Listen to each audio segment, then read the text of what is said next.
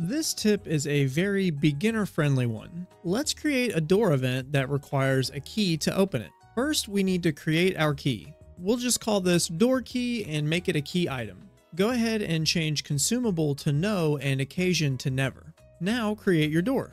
For this example, I'll be using the quick event creation. At the top of the event, create a conditional branch. Go to page 4 and select item, then select your door key. Make sure you check create else branch. If your party has the key, you want to turn on the self switch for the event page that has the unlocked door, or in this case, we just want all the quick event creation contents to activate. You can also remove the item from the player's inventory if you want to make your key single use. Under the else branch, you can put a message that says something like, "This door is locked, looks like you need a key." If you try to enter the door without the key, you'll get your door is locked message. Once you grab the key, then go to the door will open. Every item has a flag called consumable. What does consumable do? It dictates whether or not an item will disappear when you use it. To show an example of this, I have two items here. One is called Potion and the other is appropriately named Never Ending Potion. The potion's consumable flag is set to yes, which means that when you use a potion, it'll disappear from your inventory. The Never Ending Potion has its consumable flag set to no, which means it will not disappear from our inventory when we use it, no matter how many times we use it. Let's see what this looks like. When we use the regular potion on our character, we lose one with each use. However, when we use the Never Ending Potion, it stays at the same quantity since we have consumable set to no.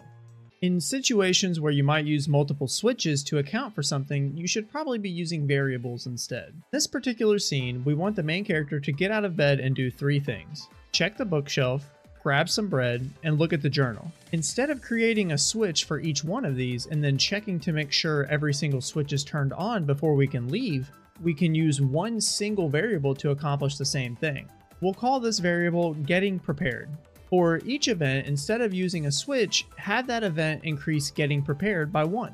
After the player has interacted with all of the events, that variable should now equal 3. Then in the event that is blocking the player from passing unless everything else is completed, use a conditional branch or the event page itself to make sure that the variable is equal to 3 before they can pass. Sometimes your event flows for game mechanics, scripts, or even storylines can become so complex that you need a tool to help you keep sight of the smaller details.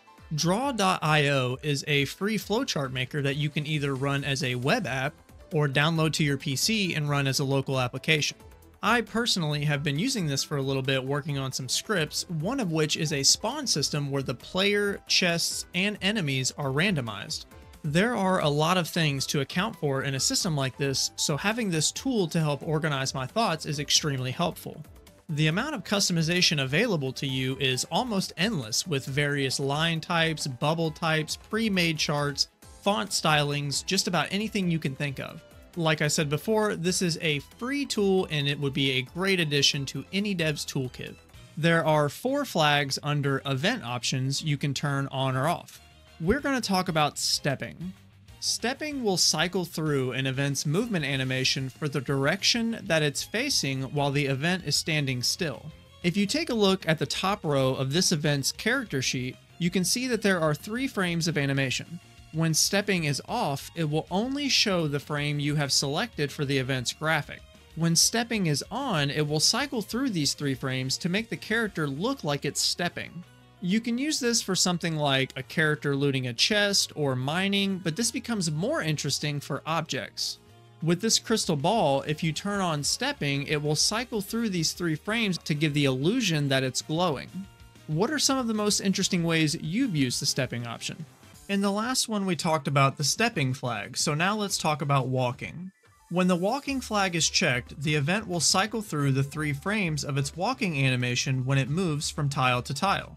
If this is unchecked, it will not cycle through these and it will only show one of the animation frames depending on which one you chose. The event will just sort of slide around in the direction that it's moving. While this might look quite silly for NPCs, where this is more useful is on objects. If you have a puzzle mechanic, it wouldn't make sense for something like this statue to go through its animation frames. It looks pretty bad. For this event, you would want to turn the walking flag off, and for this particular character sheet, you would want to turn direction fix on as well, because the statue graphic changes as the event turns in each direction. Direction fix keeps the graphic from changing to a different direction when it moves. As a quick side note, your use of this flag might depend on how your character sheet is set up, and you may not even need to turn it off. Having an enemy chase the player down to initiate an encounter is a pretty popular RPG mechanic. This is done very easily in RPG Maker. Set your event's autonomous movement type to approach and set the event's trigger to event touch.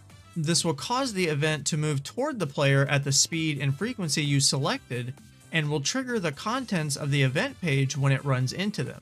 This is great for visual enemy encounters and also chase sequences, where the player needs to run away from the event or escape the area before being caught by something.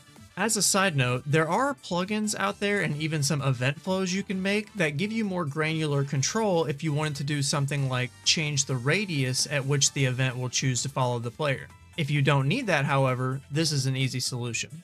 If you're new to RPG Maker, you might not know that there's an event command that will make the player character completely invisible. This event command is called Change Transparency. When you want the character to be invisible, you turn the transparency on. When you want them to be visible again, you turn transparency off.